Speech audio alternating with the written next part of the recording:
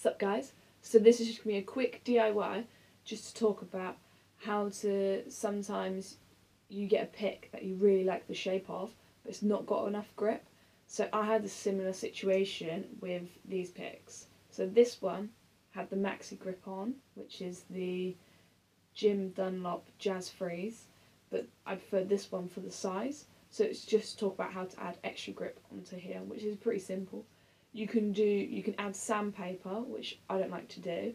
I like to do it a different way, so I'm just going to show you guys how to do that way. It's pretty simple. You just get some scissors and you just get the pick, and then you just kind of work out where you hold the pick. So if I hold here, I'm not really going to put the grip up here. I might do a little bit, but it's going to be here because I have the problem when I play, the pick starts to move around like that.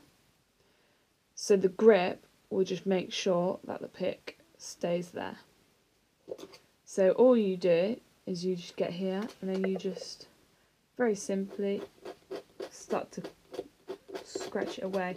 I would go for something with quite a big blade as well, because if you go for something like a scalpel, I found they're a lot finer. So I just get a pair of scissors and then I just scratch it, and then I get you can do like, and then you cross over.